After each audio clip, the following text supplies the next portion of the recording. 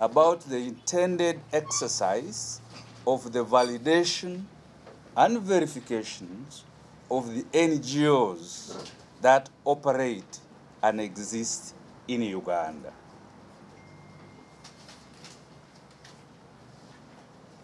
You've heard that there are a number of NGOs. So this morning, I would like to share with you the exercise which we are going to run beginning tomorrow, precisely, as I said, to validate and to verify how many NGOs are in Uganda registered, how many NGOs are validly licensed, and how many NGOs are illegally existing in Uganda. So this is the purpose for which I am here with you this morning. 1,810 valid NGOs,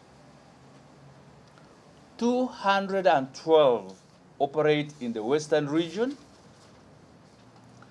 216 operate in the Northern region, 294 operate in the Central region, 294 operate in the Eastern region, and 1,264 operate in the Central region.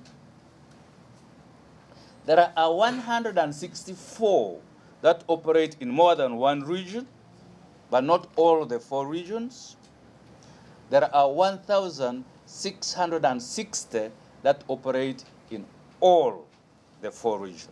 3,810 NGOs that have valid operating permits.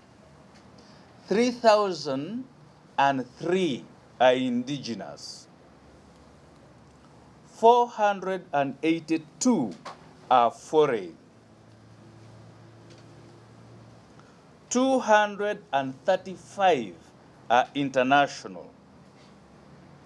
53 are regional. 37 are continental. Of the 3,810, the areas of operation, sectors where they operate, are 18. And I'll run very quickly through these, 17 areas.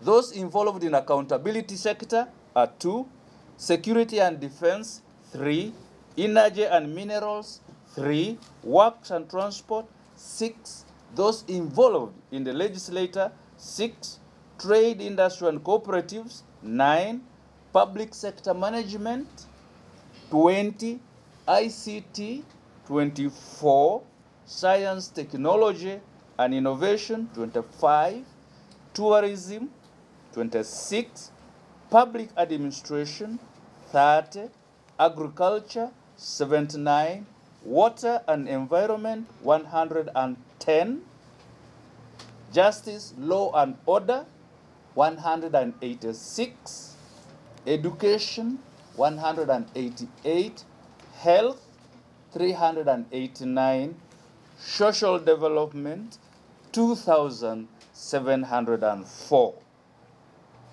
So that is this area in which the NGOs that are validly operating are involved in.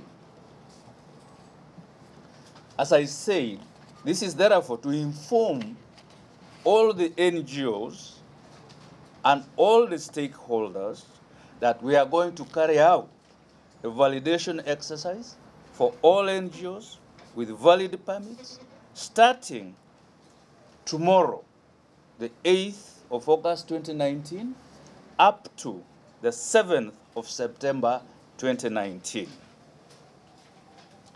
The validation forms will be accessed through a portal, www.validate.ngobureau.go.ug.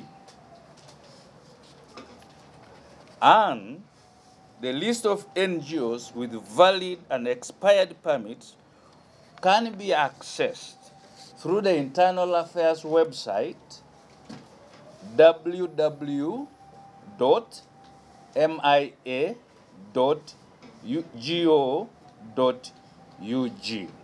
Now the form, which will be accessed through www.validate, is a form like this one. It is so detailed. This is the form the NGOs will be required to fill. It is in that portal I have indicated to you. And that once they fill this form, soft copy, they will have to print it and submit the hard copy to the NGO Bureau headquarters. NGOs with expired permits but are still operating should use this window of 8th August to 7th September to renew their permits. If an NGO fails to apply for a renewal by the 7th of September, we will presume that it has wound up and that it is not operational.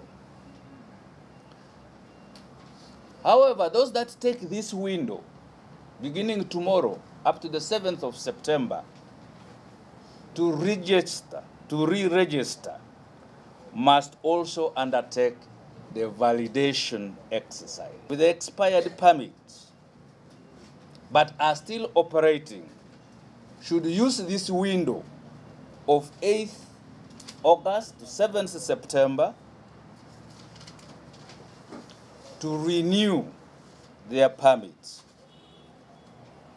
If an NGO fails to apply for a renewal by the 7th of September, we will presume that it has wound up and that it is not operational. However, those that take this window, beginning tomorrow up to the 7th of September, to re-register, must also undertake the validation exercise. The validation exercise is completed. We will make a report called the State of NGOs in Uganda, and we will publish this report by October this year, which will indicate the information current regarding the operations of the NGO. This is a period, a window of amnesty. We are giving the NGOs a window of amnesty to rectify what I have indicated as anomalies. So we will not penalize them, we will not require them to pay. Biaruhanga said, are there hidden motives in this exercise? The answer is no. We simply want to know who is here and who is operating validly. As you remember, I said on the register, the registered NGOs are 14,000, but only 3,800 are validly operating. So we want to reconfirm what we have done as a basic validation exercise, now to verify by actually talking to them themselves, and they say we are here. So it is not intended to victimize anybody whatsoever. All the requirements, as I said, are in this form. Who are you? Where are you operating? And all of this, that information is in this form.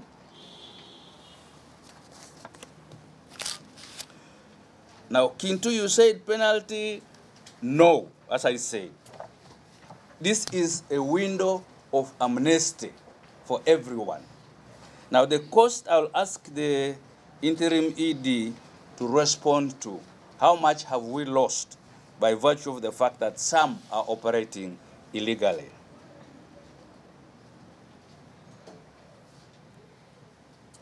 What is the cost? As I said, it's a free of charge exercise.